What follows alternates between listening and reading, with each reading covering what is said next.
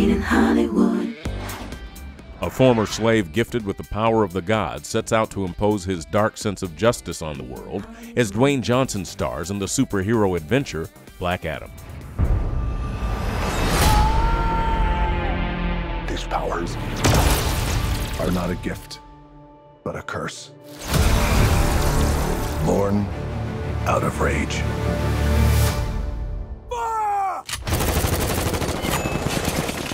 Tourmentez-la.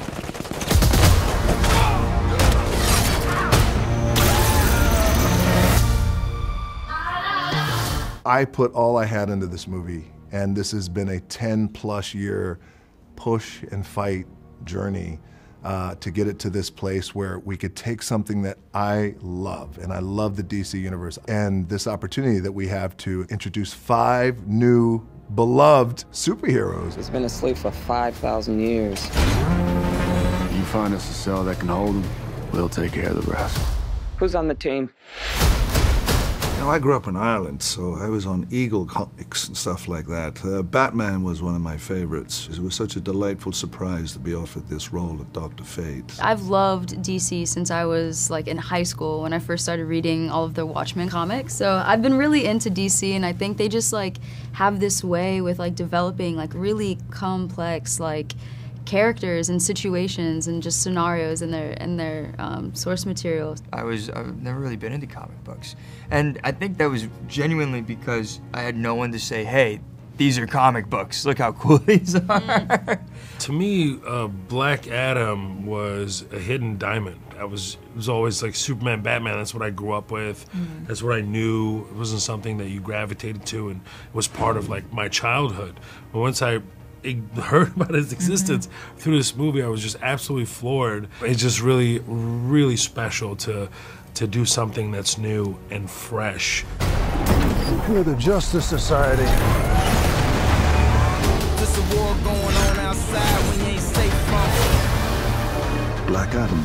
We're here to negotiate your peaceful surrender. He represented so many of characteristics that I have now. What I mean by that is just, I have reached a point in my life, right now as I sit and talk to you, where I'm confident in who I am, and no one can tell me, hey, you can't be like that, you have to walk like this, talk like this, don't call yourself The Rock, you can't talk about pro wrestling, you're too big, go lose weight. All this I heard when I first got to Hollywood.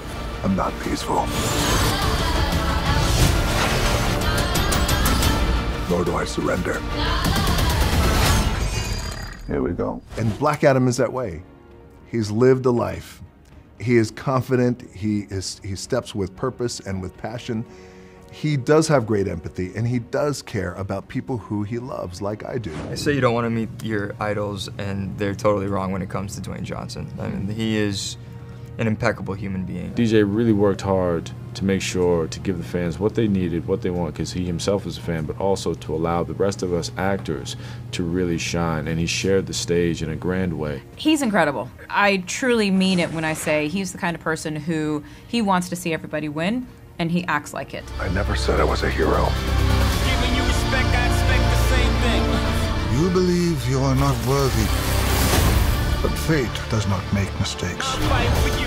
We are going to deliver something I think that you are already anticipating. I think right now they are hearing rumblings that the movie is pretty good. They're hearing rumblings about some other things that might be happening in the movie. They're hearing rumblings about maybe somebody is joining us in this movie. They're hearing a lot of rumblings. So I would say, get your popcorn, get to the theater, the biggest, most immersive theater you can. You have 2 paths. You can be the destroyer of this world. So I hope that fans, when going to their theater, I hope they feel the passion and the fight that went into this in Black Adam. Or you can be its savior.